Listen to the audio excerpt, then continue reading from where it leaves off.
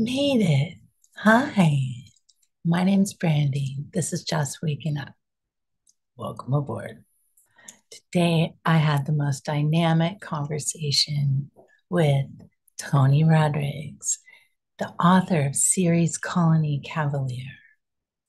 I recently read his book and put out my first of many visual book reports. It's my role to bring you authentic resources and information about off world existence. Because here we go, guys, it's on. So I hope you enjoy this amazing conversation that I had with this incredible human being. And I hope you have the most amazing and blessed day. Thank you for watching. Hi, Tony. Hi, Brandy. Thanks for having me. It's good to be Thank here. you so much. I'm so happy to be able to talk to you about your book. And thank you so much for coming in and being with us today. It's a pleasure. There was a time I did many, many, many interviews about the book, and it's like it's been digested by most of the audience that's into this sort of thing. And it's still fine. I'm still finding new audiences, but instead of, every week, it's like every once a month. It's like I break into new audiences. So I'm just happy to be here and talk about it at all. Like happy to have the book out and finished behind me, and happy that anybody ever read it. So thanks for having me. Thank you. So I'm thinking and hoping that much of my audience is new to your story, and it many of these ideas are they've probably never heard of. And just the idea that, for one, a human being was taken off of this planet, and then that you went to multiple places off of this earth. How does that even start? Where did that start? So yeah, it's a mouthful. It's definitely a handful It's a for anybody mouthful. that, yeah, anybody that's unaware of the technology, I want to call it a subcode, the genre of a secret space program that the militaries in World War II got access to space and anti-grav technology, and that other militaries after World War II, including the United States, got access to the technology and went into space only to find out that it's somewhat hostile. And so they kept it a big secret. And we have infrastructure in the solar system and beyond to nearby stars and actually quite far in space, human colonies all through Mars, Ceres, around Jupiter, you name it. And many other species, thousands of species interact with us and come through our solar system. So boom, like right when you say that, just in that little synopsis, it's very hard for the average person that's been programmed to laugh at these things through the media that they've been exposed to their whole life.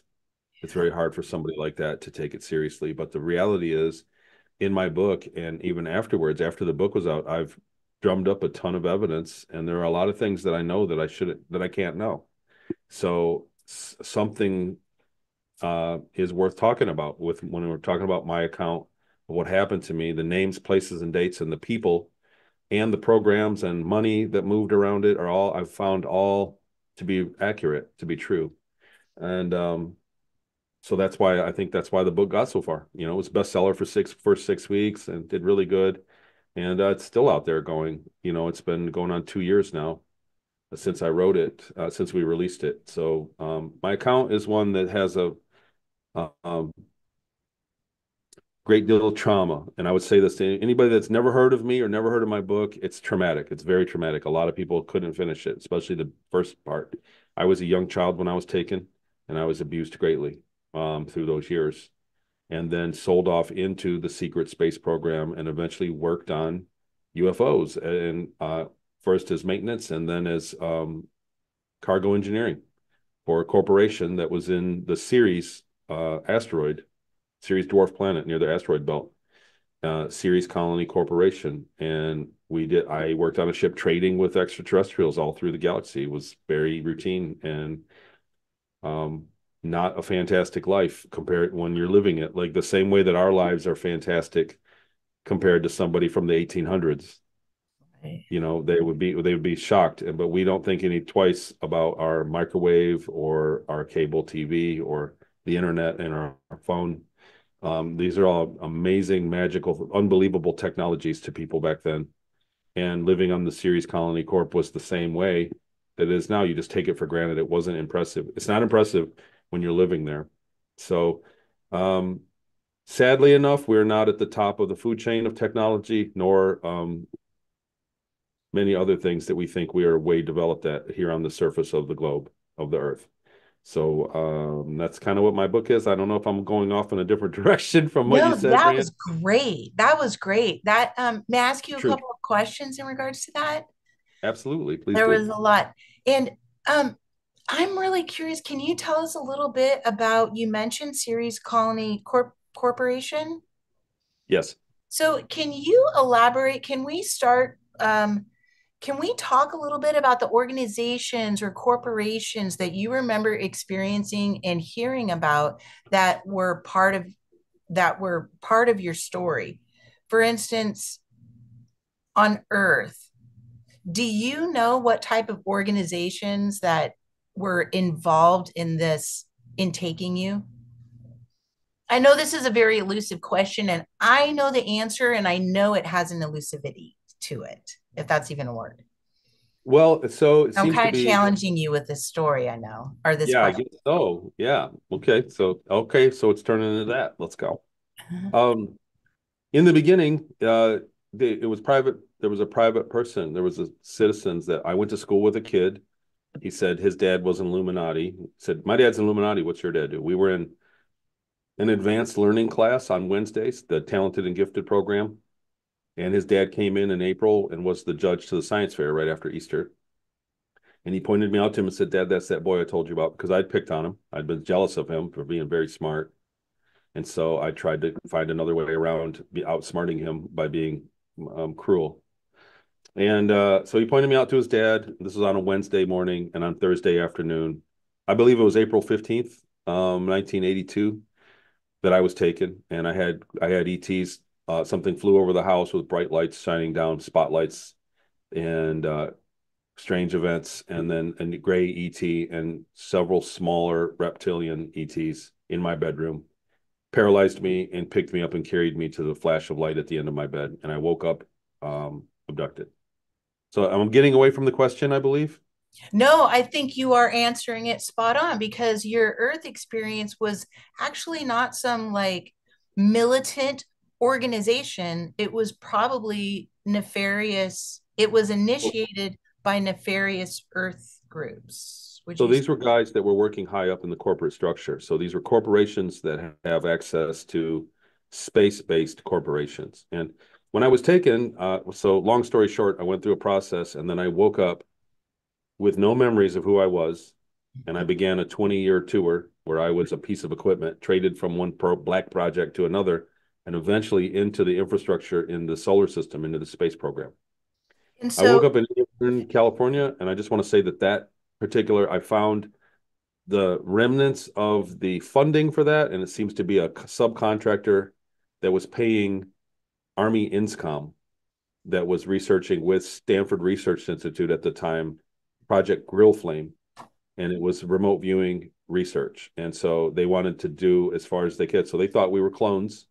They called me a clone at the time, and they had a dozen or so kids like me with 10-year-old kids, and they put us through rigorous trauma-based mind control drugs and programmed us to believe that to be malleable and do whatever we were told. And then they put us through remote viewing exercises and out-of-body exercises and eventually what was called psychoenergetics. And so after that, I was shipped off to Peru and I was field operational remote viewer. They would give me a drug and I would go near to death and they would ask me questions and I would give the answers. And they were shocked. The people, I went to a place called Puerto Tawantinsuyo, Peru, which is now called Boca, Colorado, Peru. They renamed the city. Um, so that was the CIA. So we at that time when I was doing that in Peru, we were shipping cocaine from that area, Busco, the cocaine paste. We were shipping it from there to Santa Marta, Colombia on a cargo plane and a C-46 cargo plane, a C-46 Commando. I remember it well, and crawled all over that thing. And turned out that was one of the things I remembered. And just about a year and a half ago, I found the plane. It's parked in Pucallpa, and it was seized by the narcos in the war on drugs in 1990 from the nearby town of Porto Maldonado, where they had it parked. So it's exactly how I remembered it years after I remembered it. Um, That's incredible. so that was seemed to be the cocaine import agency. So it seemed to be I was a technology. We were taken through this. Somebody in the corporate structure said, "Take that kid, take these kids." A bunch of kids from my school went. The ETs came down and got us in a weekend and spawned our consciousness into clones and then set us away for our programs. And I ended up in this program, a remnant, a sub program of Project Grow Flame, or the leftover funds of Project Grow Flame, and then into Peru for a couple of years. And when I lost that ability, or I became less at it, they shipped me back to Seattle to my owner, was a billionaire. It's not Bill Gates, but was a billionaire industrial person in Seattle. He was a practicing Satanist. I witnessed satanic rituals at his home, and I lived there for 2 years. And we were being used for sex slaves for parties, for political parties and other things. And military fraternities would come by and take us boys. There was another house on the property with girls in it, I believe. Um, and then when I lost my use at that, when I became not useful, then they said they'd sell me off to the military. That was the exact word. We're going to sell you to the military. And when I was sold to the military, they gave me a shot. I was drugged and put unconscious, and two guys in a van took me. And I woke up on a spacecraft heading towards the back of the moon. So for the second time in that 20 years. So I was put into the infrastructure of the secret space program at that time. And this would have been 87, right around 87, 1987-ish, 88, summer, coming into the springtime of 87, I think. It's been a while since I went over my timeline. I think timeline work is the best way to recover memories. And so that's where I went. I have some Yeah. notes here for you. So, wow. So you have the timeline there. You've been doing your homework. Wow, Brandy. It's your book. Yeah. Yeah, thanks. So the book it's 2 years ago since I've done that. I've moved on. I'm working on my second book, Project Star Maker, is like a small companion to the book, and very wooish, or not woo. I hate branding things, but it's the more spiritual side of what happened, and like a whole different thing that it was very hard to explain. So I just never did. Jackie Kenner twisted my arm, and we put out Project Star Maker, I and I'm love, working on my by the third way. and fourth books now. Still, thank you. Yes. And I can't wait to read oh, so there are going to be two books, 3 and 4. Well, so the book I'm working on now is not part of that trilogy. So Mhm. it's based on what I've done since and the things that I've learned and remote viewing. So being in that program, Grill Flame, brought me a huge interest to remote viewing. I didn't even realize it until I went to Annual Kern last year and dredged up all the memories of the program. But I started a remote influencing group on my Patreon, and then it spawned into a remote viewing group, and they're successful. They really do good. They're a lot of fun, and it's a great bunch of people. I'm trying to make it to where I can accommodate more people because it's growing slowly, and I want to make it to where I can, more of a school setting than just sit around and talk in a Zoom call. Um, but yeah, I went into that, and I've learned a lot since then and recovered memories of the advanced things that they were trying on us kids in that program. So I actually physically went to the place in California in Inyokern, the very first place I woke up in the book, like after they did the surgery on me and said they would borrow my consciousness. And I stood in the same exact spot, and it was absolutely surreal because for 8 years I had had the memories of it and described it to people privately. And I took Tyler Koala from Journey to Truth podcast. We went out there together, and he filmed it, and it was exactly how I remembered it. And there were places that we discovered at the on site that were not visible from Google Earth and from other things. So we went there and I went, oh God, there's the other building. And so all the buildings were accounted for the way that I remembered it. And the buildings that stand there now, where I remember, are classified as California special districts still. So there's a great deal of circumstantial and supporting evidence. Like, how could I remember that place as best I could? I've described it. I've been describing it for years, and it's provable that I never went there physically because I've always had a lineage of people living with me and things. And so then to go there and know my way around intimately is a huge supporting evidence for my testimony. Where can There. people find that video? May I put a link to that video here? Is it on? Absolutely, Where is absolutely. So it? the video, I have it on my YouTube, and Okay. it's public. I've made it a public video, Yeah. and it's been shared. So Tyler and I kind of went there, and then we went back and filmed a follow up, and I had some Google Earth stuff, pictures of it, and Tyler's a witness to everything. So we had a great, like, an hour discussion of a video. I'll get you the link, Brandy. A lot Experience. of supporting evidence, and I think that a lot of people have seen. So I came out in 2016. Mhm. So a lot of people since then have seen my testimony and there's a real effect for people that were involved in the programs that have vague memories, and then they watch someone like me or somebody else. It's not just me. I'm not the only one. And they see something, they go, "Oh my God, I remember something like that too," and it jogs their memory.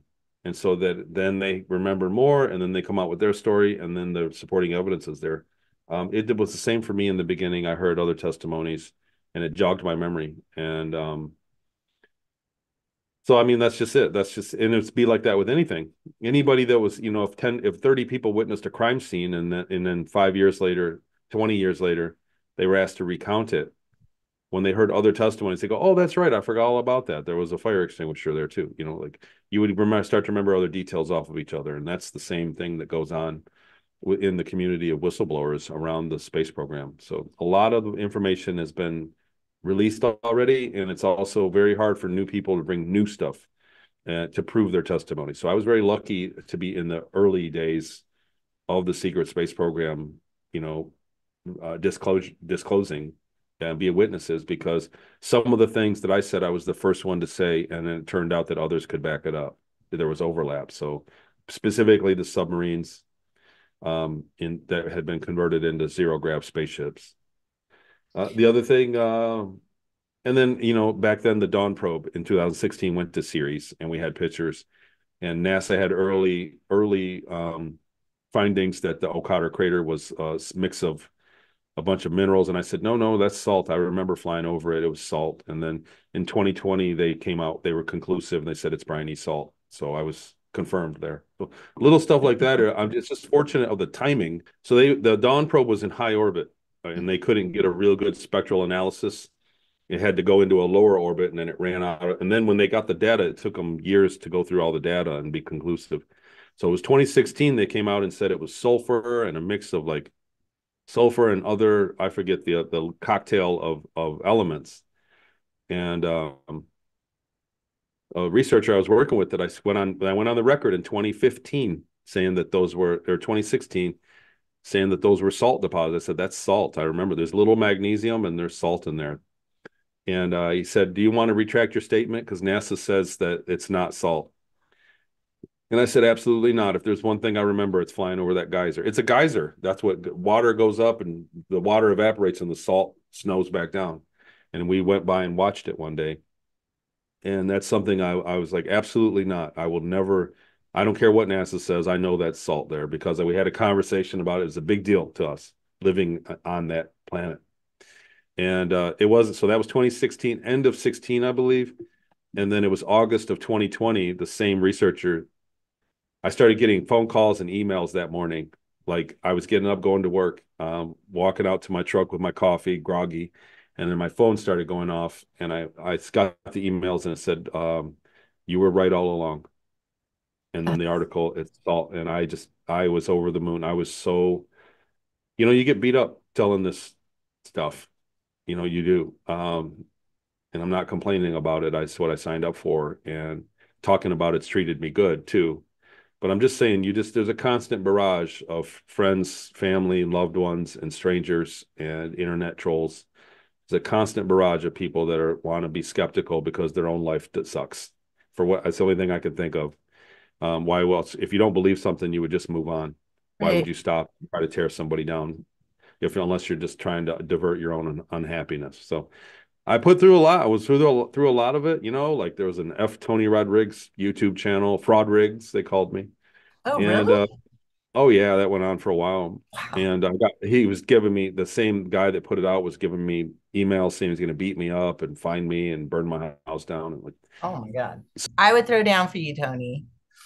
right on. Thanks. I'll throw Yeah. down for you, Andy. things. Um, but I say I'm not belly aching about it, but what I mean by that is that it made that one sliver of validation, of concrete validation, all the sweeter. So to say, you know what I mean? Like that whole day, I didn't touch the ground. I was just on floating on air because I finally had something very tangible that I'd called out. So it's so difficult. There've been so many.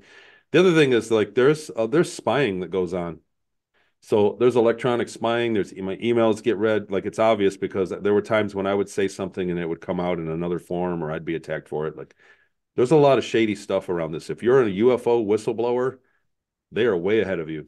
And there's a way people they will take what you say and whip up a movie quick and copyright it and shut you up in that regard. So there's a lot of dirty stuff that goes on.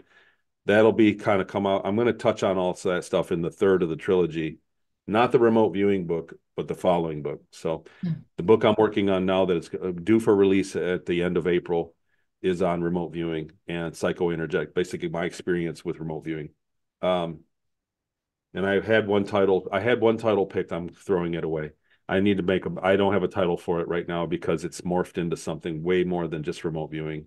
When you talk about the history of psychic phenomena and psychoenergetics is what they call it now, it's just a much bigger subject than just remote viewing. I need to put remote viewing in there so that for the search engines, right?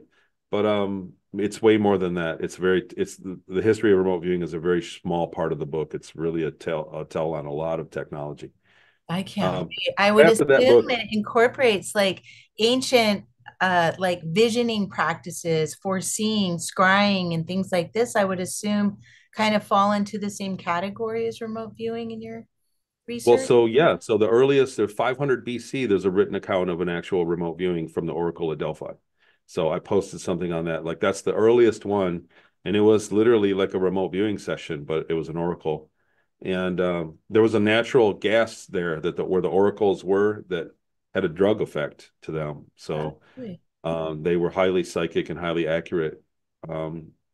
But psychic phenomenon has been recorded in human history, the entirety of recorded human history. Since we started recording things, they were doing entrails and rolling bones. They had medicine men, they had witch doctors, on and on. And I kind of touching it in the book because where they stopped. So we're talking about the third book now, or yeah, the third book.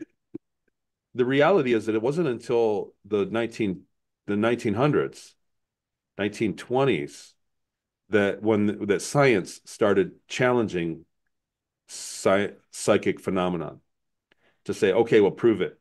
And they were coming up with these tests that were challenging. So the subject, matter. So the tests were skewed.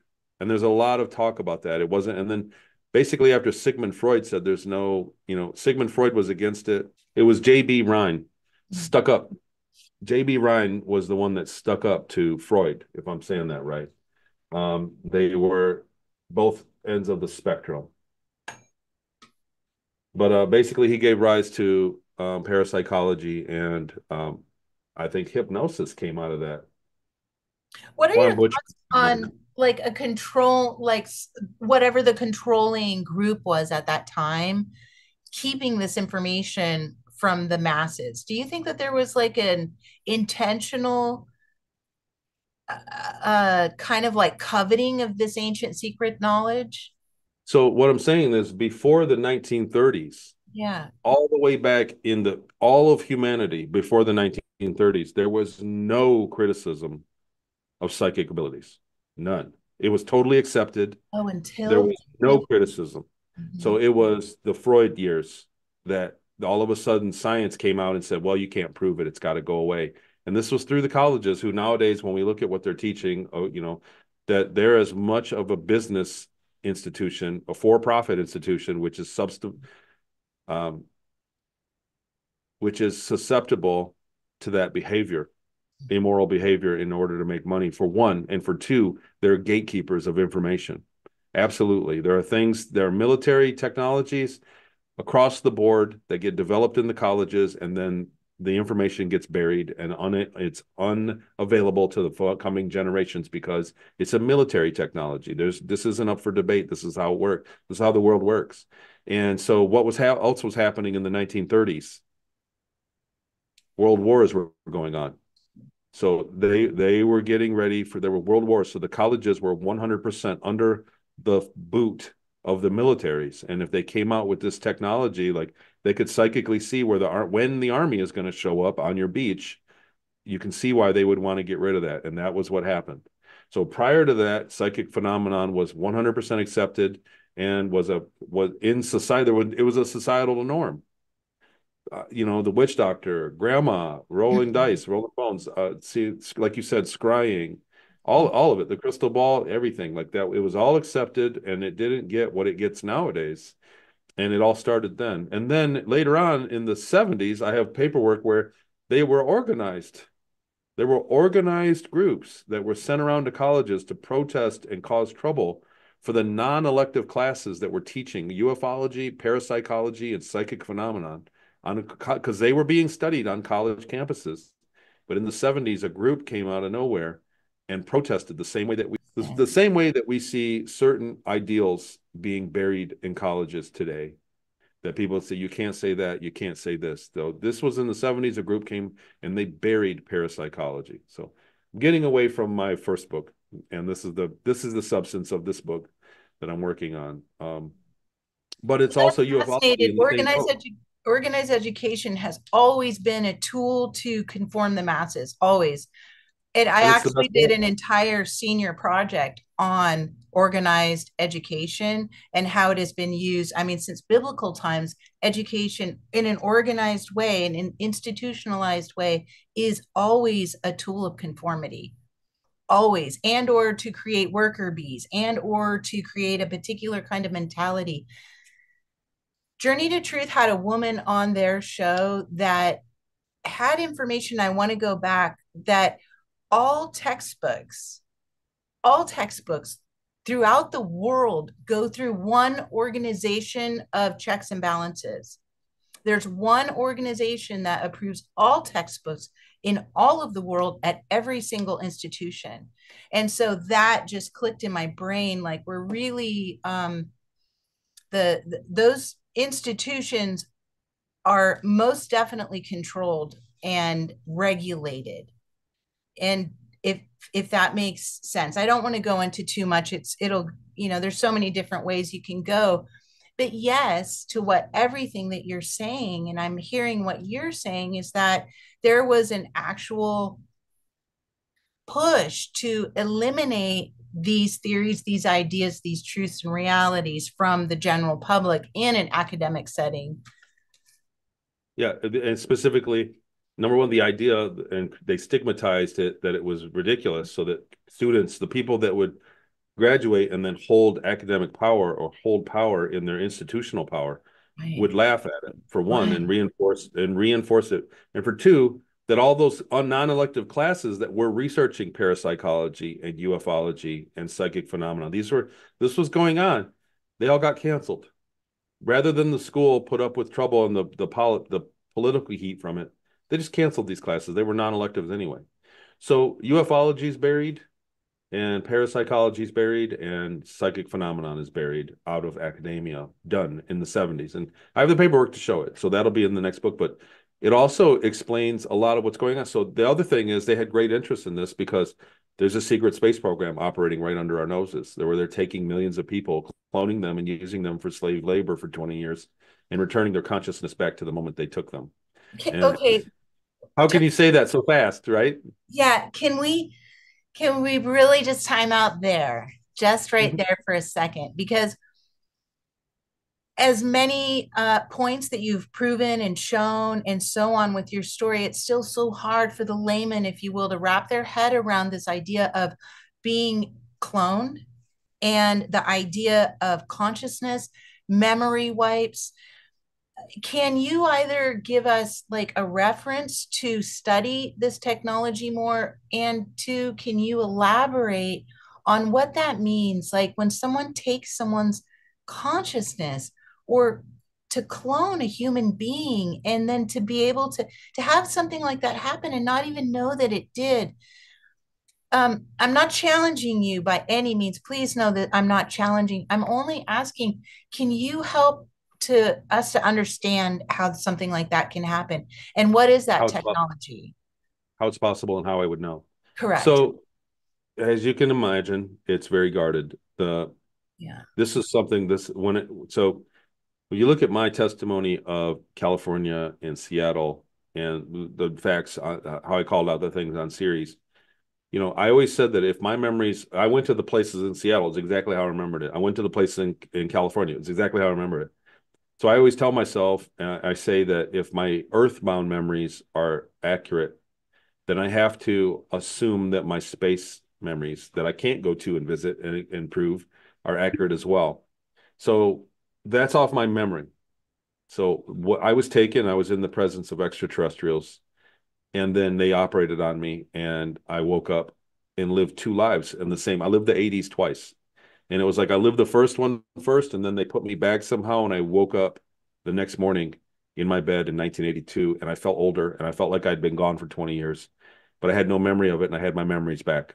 So it was as if I was cloned and lived those 20 years first, and then put back somehow. So that's the experience of it.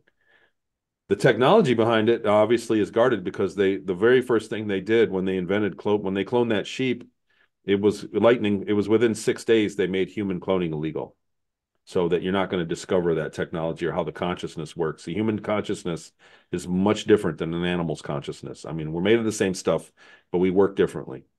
Um, However, since I've gone public, I've been contacted by a few thousand people that have said they saw my interview and they remember doing something, living through something the exact same. And unbeknownst to them, when I ask them a set of questions, I start to see patterns form. You start to see overlap in people's testimonies that this happened, I was this old, and then this happened, and then this happened. And I go, wait a minute, what happened here? And when I add 20 years, like you can take common denominators and forecast the next thing the person's going to say. And I sit with an hour or two talking to these people, and they tell you the same thing. They have no contact with each other. They have no context, no idea, but the same patterns emerge all the time.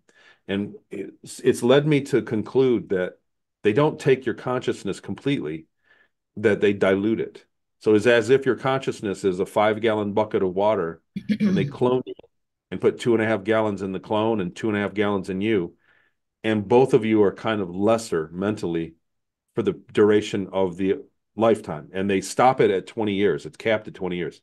For instance, I was taken in April of 1982. I got to explain this, that the ship I was on did temporal. We went back in time every day. We'd leave at 8 in the morning. We'd come back at 8 in the morning every day. So there While was on 8 hours. series. Yeah, while I was working on Ceres, right? So Okay. for a better part of a decade, that was my job, 5, 6 days a week. And so we did time travel. And so it wasn't a 20-year span here on Earth that I was gone. So what I'm saying is I was taken in 82, and it was right around 2000 that I snapped out of it. And everybody that I talk to, when they have a credible intake event, they have credible memories, and they overlap details that nobody else knows about, and there's no way that they could have known. That leads me to believe that they're genuine. They always have something at the 20-year mark. And I go, okay, so when do you think you were taken? And we talk about their early years. And I go, okay, so that was 1990. And then I immediately add 20 years to it and go, what happened in 2010? And it's the same thing across the board. It's the same thing that I experienced. I was a messy dropout and didn't have my life together. And at that 20-year mark, I woke up one day and I kept saying, it's over, it's over. I had this remarkable feeling, and I cleaned my room, and I needed to get rid of my car. You know what I mean? Like my life completely changed, and I couldn't have a relationships. I was just an emotional wreck in all my relationships. I was a 2-week dating guy, and I wasn't desirable. After that time happened, it was within 6 months I met my wife, and I was with her for 23 years. So I emotionally was fixed overnight. And it's the same thing in the other people that I talk to. So like I said, it's as if they dilute your consciousness, and both of you for that 20-year period are mentally and emotionally less. In my case, I was very emotionally devastated, and I'm very emotionally weak.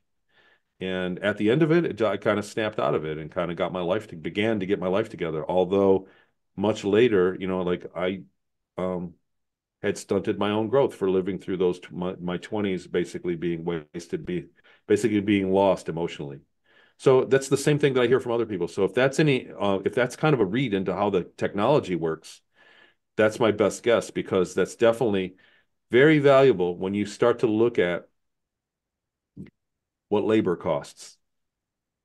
So just to have somebody to go around and sweep the streets on your space planet, it costs money to pay somebody to do that. It costs resources. And so if you can take a clone and tell him he's a slave and not pay him anything, and then he's going to be gone exactly to 20 years on the day, you put him back and there's no retirement, there's no medical insurance, there's nothing. The labor of mankind is very, very, very valuable, and in fact traded through the cosmos with other ETs.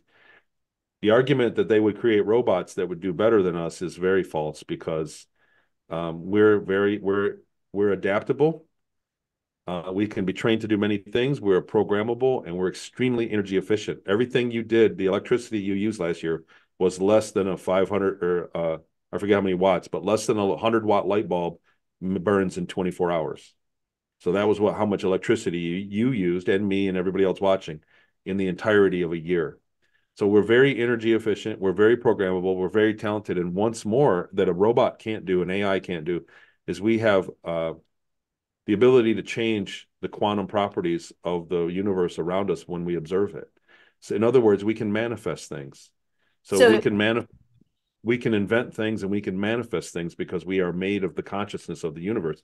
Robots and AI are not. They cannot manifest. They're beholden 100% to the laws of the universe, and humans are not.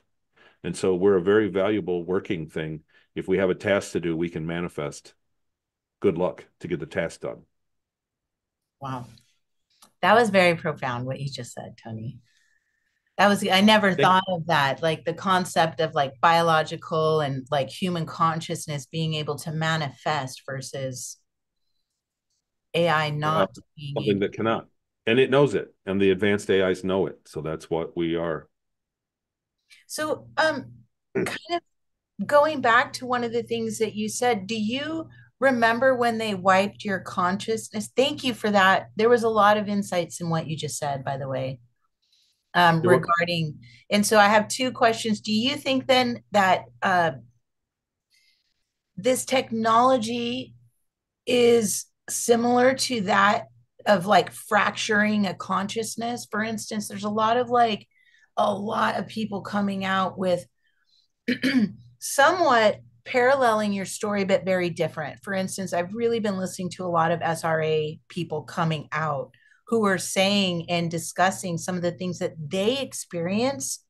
Very authentic testimonies. These aren't people who are trying to create content around their testimonies. It's just, it blew me away, some of the things that I heard in your testimony and how similar it was to theirs. And there is a very clear, very specific technology to this trauma, if you will, in that it fractures one consciousness. Now, what I'm saying is a little bit different than what you were talking, but they seem like they're related. They seem similar. And so this like technology that is being used in these nefarious ways is similar to the technology that is implemented. I'm not sure. What are your thoughts? Is this kind of similar? Because what I've heard is that these dark arts actually were taken over by organizations such as the CIA, that the remote viewing techniques and the things that they're doing, they're going about it from this standpoint of, I think is just improper. I think that our gifts and our abilities and our sights and our it comes from our own natural expansion and not by an inverted imposition on our bodies and forcing us to be these amazing, or these, not amazing, but do you understand what I'm saying? Like I think that it, we're being blocked to understand how precious and beautiful our own energy bodies are. And Absolutely. you know, I know I'm a little all over the place, but I'm just seeing a Well, similarity in the technology that is being used by the space programs, by off-world corporations, for whatever they're using these human beings for and human clones is the exact same technology that they're using here in these weird kind of like dark artsy organizations on Earth. well, to unpack everything about the CIA and their participation in these things, and even the elite, like there's a lot of information about the rituals, SRA. Mhm. It was very convenient that I think it was in the 80s when a lot of witnesses were saying that they were taken and being used by organizations like I forget where it all started, like babysitting. There was a babysitting place, and they were being people grew up and had memories of witnessing satanic rituals. Um, and there was a huge investigation into it. It was a big thing, and then all of a sudden they had like SRA,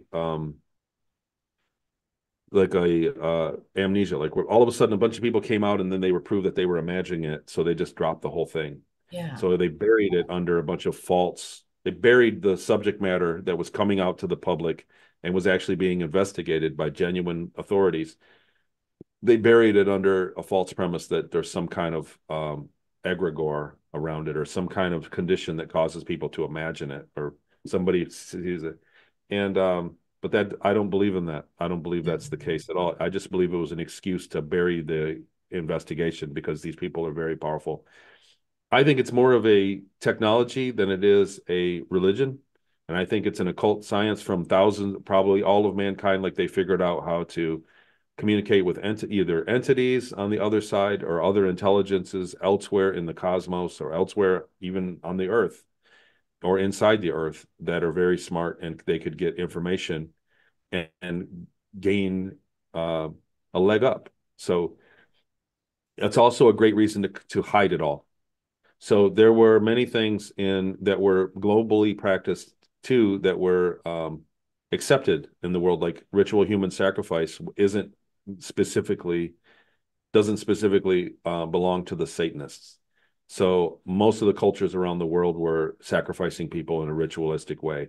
We know about the Mayans, but really the Mississippi Indians, the pagans, the Irish, the English, all around the Mediterranean, Cain and Abel, that Abraham was supposed to sacrifice his son. Like ritual human sacrifice goes back, it goes across to Malaysia, the Egyptians down to the bottom through Africa, Micronesia, Indonesia, Papua New Guinea, the Hawaiians, and in South America. So there was ritual human sacrifice everywhere on the globe up until Christianity. So Christianity, they said, "What are we going to do, Jesus, when you die? Do we eat you?" And he said, "Absolutely not. You'll never do that again. You'll eat of my body and drink of my blood. It's the wine and bread." And everywhere Christianity went after that, it stamped out ritual human sacrifice. So there's a technology. There may be a technology there that was hidden that the Satanists of today, the elites, are still doing. A consciousness technology. I don't know if you've seen You think it's somebody tied to, die. I'm sorry. What's that? Keep going. Well, I'm I was just going to say that if you're a hunter and you kill an animal, there's really like a vibe to it, but it's not a big deal. But when a person dies, it's like there's a glitch in the matrix, and you can feel it. People start to see their own ex-relatives. The wind changes, the weather changes, like for a split moment, the person passes. Like when a human dies, there's like a warp in reality for a minute, and a lot of people witnessed it. So there's a technology there that's been exploited by killing people on time and with lining up with astrological events. Like, I don't know, and I'm not speculating, and I sure as hell I'm not advocating it.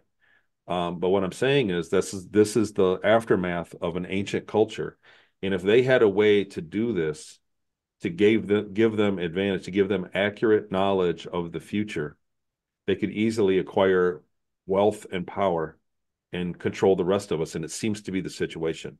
It seems to be the situation we're all in right now. The elites are very immoral, and there's a lot of witnesses to them coming out doing horrible things, and there's a lot of evidence to to support that they are carrying out ritual human sacrifice, pedophilia, and a lot of other ritualized acts, not just raw criminal undisciplined acts. They're very disciplined, and these are people that are very elite, and they're all in the same kind of club. So it's a technology. It's based on consciousness when it trades one medium to the next. I witnessed some of it, and that's why I believe it the way I do. Believe that it's a technology the way I do. It's not a religion. That's not how. That's not God. How it works. So, and then there's false religions propped up around it to hide it, just like the egregore around in the 80s around this SRA, how they made it go away. They didn't hide what they did. They buried it in false ones around it. Just like the UFO. So if you go show me a picture of a UFO on Google and put up images, there's 50,000 fake images. There's one real one. And you think, where's the pictures? Well, they're buried in fake pictures. You'll never find them. So that strategy is extremely, extremely potent to bury a real damning testimony around a bunch of fake, funny testimonies. And what you get is people just laugh at it. And that's where we're at with all of it. And my testimony is the same thing.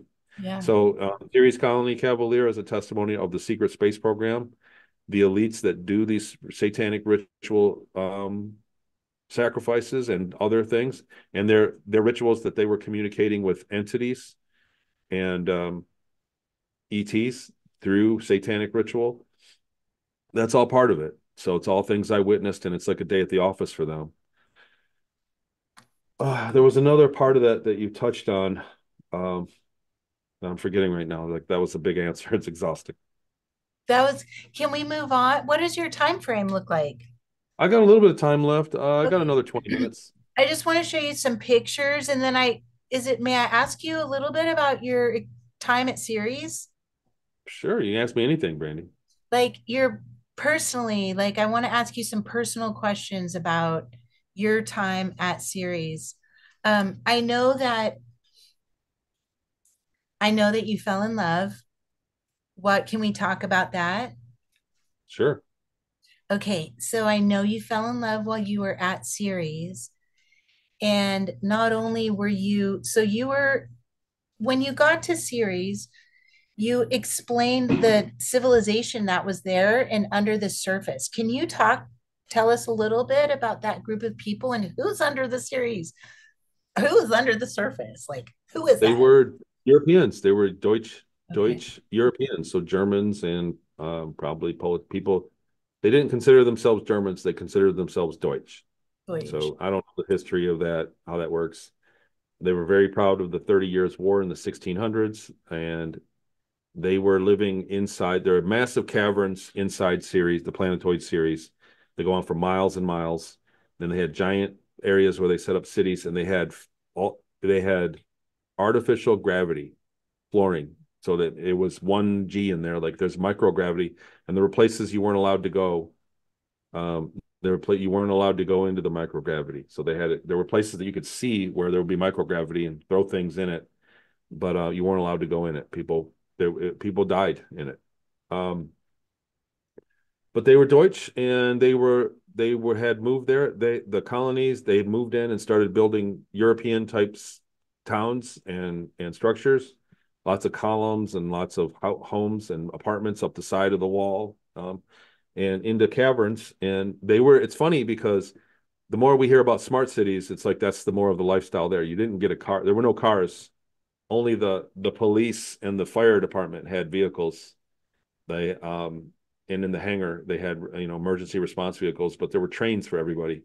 You were never more than a 15-minute walk from a train station, and you could go anywhere inside the planet, on the inside to all the towns that were spread out through it in about 45 minutes.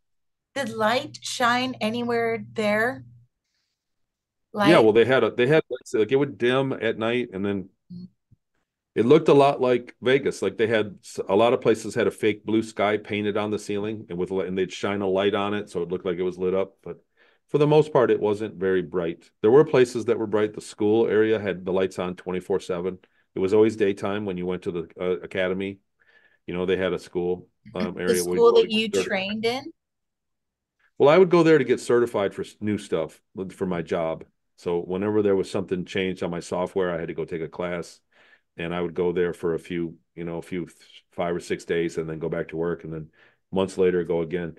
So, but that what I'm saying is that particular area, the light was bright out in the hallway, and it was always on. It never had a fake night. It was always daytime when you got there. But other places in the main caverns, like in the shopping areas, and there was a red light district that was usually dark, even in the day. Like it didn't have a daytime; it had perpetual evening.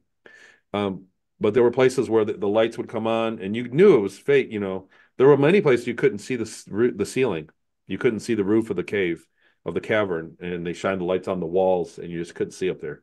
So, Um, can I talk to you a little bit about this red district? Let's not tell the story of how you got there. Let's let people read the book because the okay. your adventure of actually getting into how you first got into the club is really interesting and fascinating. And by that I mean Tony encounters like a fish-like being and a cat-like being. So he isn't seeing other species beyond humanoids and grays. Super cool story. You guys have to read that book to catch that. I think maybe he talks about it in other interviews, but I would love to know what it was like inside the club. It's So another club. so you made friends here, correct? So Yeah. there was an area. So there was an ET. They were like 9 feet, 9 footers, and they had big elongated heads and hair. He had curly hair and really small beady eyes and a human looking face. But he was big. He had wide hips. They were strange looking, and they ran most of the businesses, like the restaurants. There'd always be one of them managing it. And he was in a low gravity area. He had a booth like his. Imagine a strip club with a stage with the girls dancing, and then a bar recessed in the floor like an old style, like a Cheers looking bar, a European style bar, and then booths, around. And in the corner, the owner or the person, the ET that was managing it, we nicknamed him Crumb. He went by Crumbs. Uh, he was in a low gravity area, his booth where he could see everywhere in the place, and he had he did cash, he had his equipment there, and it was a lower gravity area, so he didn't want to leave. There was one table in the corner by the door. When you came in the door, there was a row of tables there where people sat. And there was one table he couldn't see. He just couldn't put eyes on it. And a girl got assaulted in there before I ever got in there. And he whatever, like you said, it's in the book. So I went back, I owed him money. I went back and paid him his money. And I asked him if I could stay because if I went back, they'd put me to work. I was basically slave labor. So if I had nothing to do, they'd find something for me to do. Were you So wearing something on your neck the entire time at Ceres? if I was in public, no, only in public. When I went home, Okay. when I went to bed, they'd take it off. Okay. But I had a collar that identified me, and it could shock me. It was a shock collar. Mhm. So oddly enough, um, he said I was welcome to stay and have water and stay in that table until the club filled up. He said so. Once it filled up with people, I had to leave, and that only happened a few times. But I would that way I was a placeholder. Nobody would sit in that table, and he could see everybody else where all the girls were. So that was his reasoning for me being there, and they trusted me. And so I did. I spent time there, and then I was in my mid to late 20s at the time, and slave labor. I was a cargo engineer on a spaceship, and we would leave it. Like I said, we'd leave at 8 in the morning, and we'd get back at 8 in the morning. So I had all those extra hours to go while the guys were at the mines. If I went back to the barracks, where I stayed, they would make me do laundry or sweep or mop or something. So I always wanted to be around, be somewhere else, and I could just go there and kill time. And it would during the day, I'd go there in the morning, and it would be dead. So there was only, there were three girls. There was always three girls on duty minimum, and so they would come and sit with me, and we'd talk, and they would do their round. They had to get up after 3 songs or 4 songs. They'd always have to make a round. If there was nobody there, they'd walk around and come back and sit down. We all just sat and talked. I was a slave too, What did you and talk about? they always wanted to know where I went. Where'd you go? Did you see the sunlight? They were really, especially who I named Marie in the book. It's not a real name. Um, she was really upset about never seeing the sunlight. She was big on the sun. Like it really hurt her.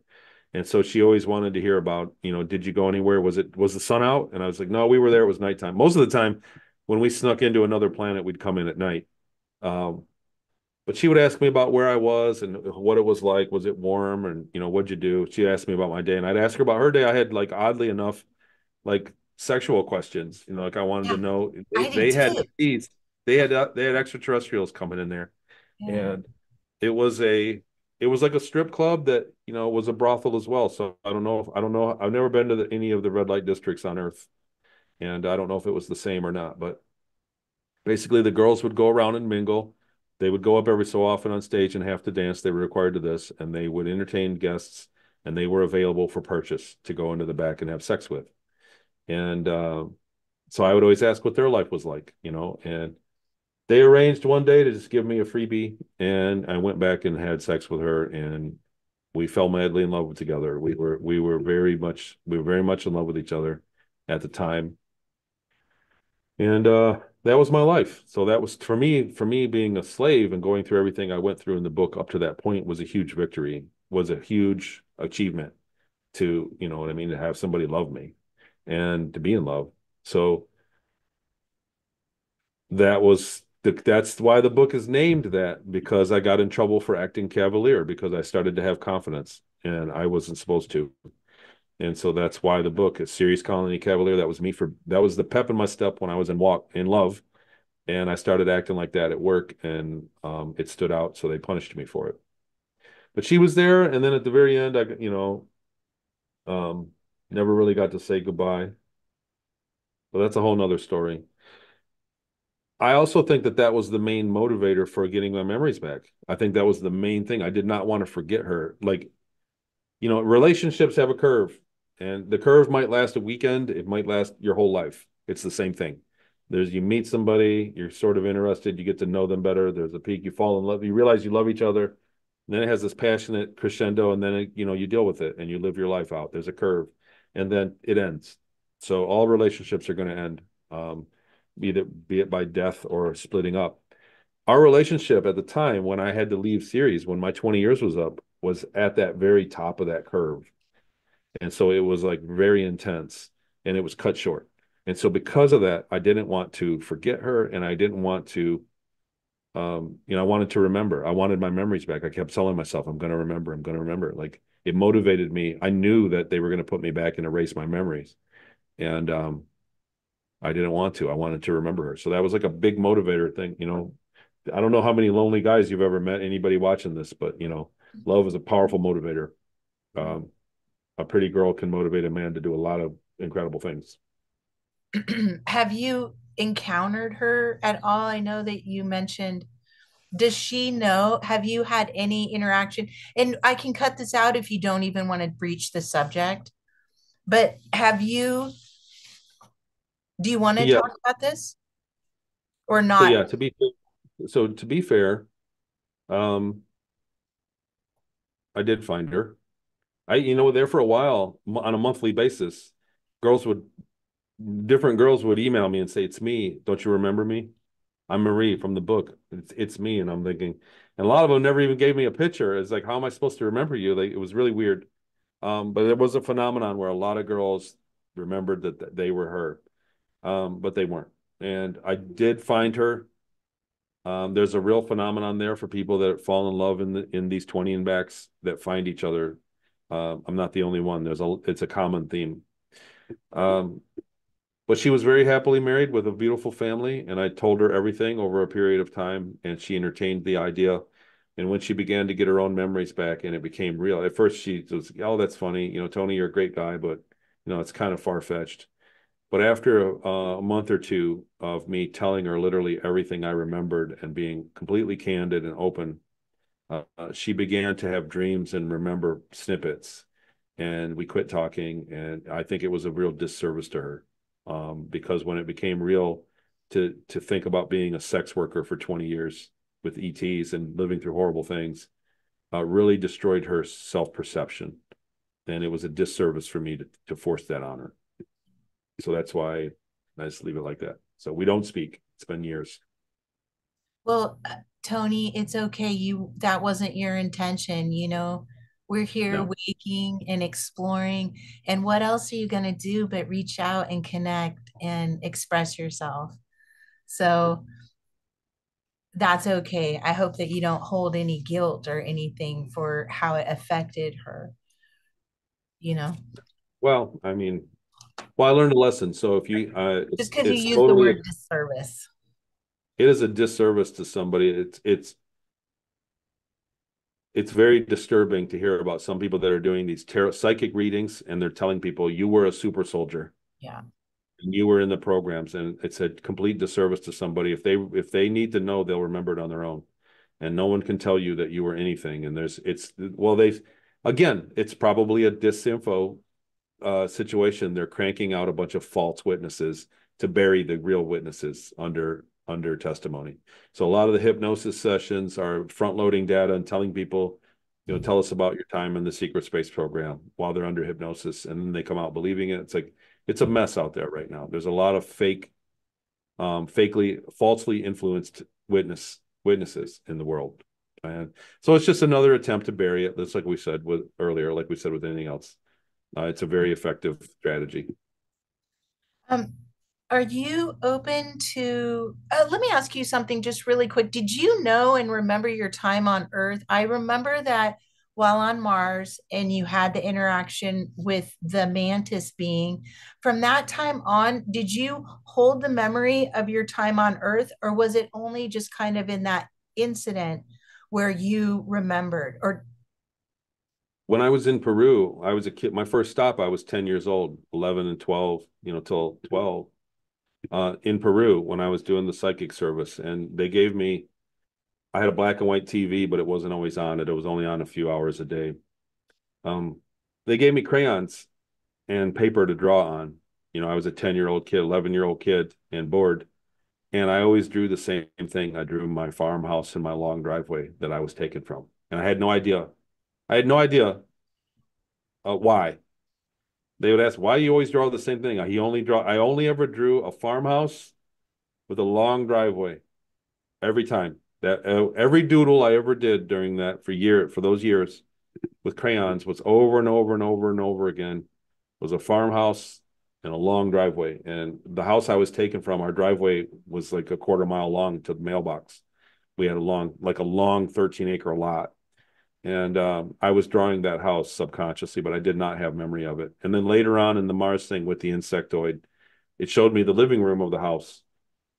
I could smell it, and I had no idea where I was. I didn't have any memory of it. So the whole time. do you want to look at some pictures right now to see? I've pulled up some pictures from Elena's book. She, in Okay. her book, A Gift from Stars, outlines several different species of grays. And so I've pulled out some images that are from star systems that are found in your charts, in your birth charts. Do Okay. you want to look at them? And so I thought Yeah. maybe this is a, oh, first of all, Tony, thank you so much for just sharing all of that. Um,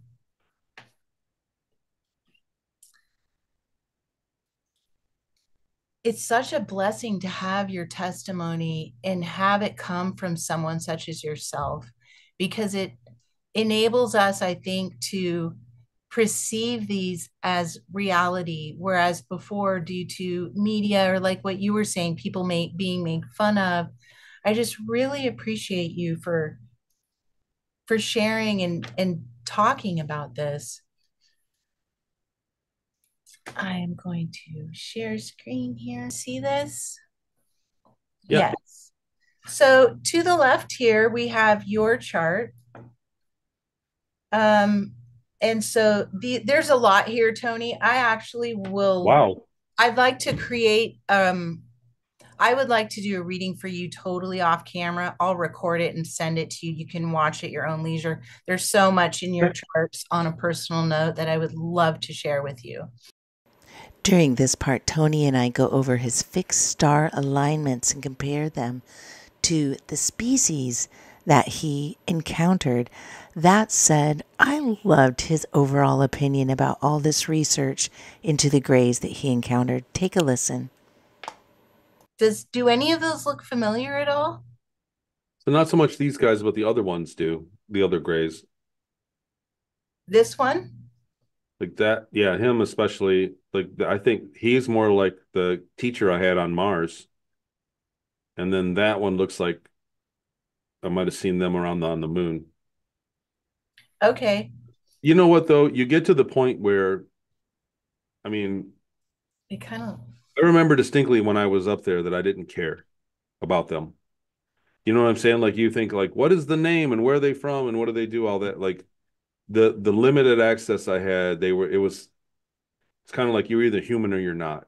yeah. And so um plus I don't have a lot of memory of the names. It's like it's hard for me to remember street names or business names or names of all the planets we went to. We had numbers. We didn't say we're going to Antares. We said we're going to GS 11438 dash. Like they had numbers on addresses where we went everywhere. So most of the star systems we went to were out of the range of the naked eye of in the night sky. So we didn't go nearby Earth most of the time. Um, but there was one of those things like it sounds like an excuse, but it's the truth that when somebody tells you a story of their life and they tell you like, yeah, I grew up on such and such street, such and such, and you listen to it and you're listening for their emotional, like what was it like there? You had nice weather and everything. And then you see them a month later, you have no idea what street they were on. And it was kind of like that with the ETs with me. Um, just because I never had any kind of say in when or how I would interact with them. I wasn't allowed to interact with them. And so when I did, I didn't have any kind of say about it. So I was just kind of like being operated on kind of thing. Yeah. Yeah. That makes total Hard sense. to explain. But those guys do look familiar. It's but the Mitra one looks very familiar. Like that was somebody that was both on the moon and Mars, and the other one too. But it's hard to put it in context. The other thing is there are so many different kinds. There are a dime a dozen. You're not going to remember all the kinds of ET, of gray ETs Yeah. or reptilians. So it's kind of like an unachievable thing to even care about. Yeah. That makes sense. I'm trying to put it in context, but it was like I see this Elena's work with all the names. There's the Soviet book of and some of them I look through and I go, yeah, that looks really familiar, and I can't really put my head mind on it, Yeah. because by and large I it was something that was not up to me. Um, like a lot like everybody drives cars, they don't care about how it works. And so I had to deal with ETs, but I didn't really care where they were from at the time. Some of them I would ask, Yeah. where are you from and what's it like? I wanted to know more about what I know that the vastness of space, it's not like you're going to get directions and ask them where they're from and say, where's that by? Because they're going to give you another answer that you don't know. So it's like worrying about the location in a conversation with an ET of where they're from is futile, unless it's very close. And most of the time it's not. They have a base close by. But I would have always asked them, what's it like? How's your gravity? What's the weather like? What do you guys eat? Like that's the kind of stuff that I remember caring about. Like, tell me what your world looks like. Is it blue? Is it red? And And you had you had a conversation similar to one of the beings that was working on you in the moon. Is that correct? yeah, well, I had a reptilian that was my Yeah. chaperone. He was security, so he was a strong reptilian. He did not look like those. Okay. So he had a different face for sure. He had a different like he had a strange. This area was strange looking, and he was a reptilian. He had scales. Um, but he was a neat guy. He had a sense of humor, and it was like hanging out. I was a young kid hanging out with a 20-year-old guy. Like it was that kind of humor that we had back and forth. And he was just. I realized that he was a person just like me.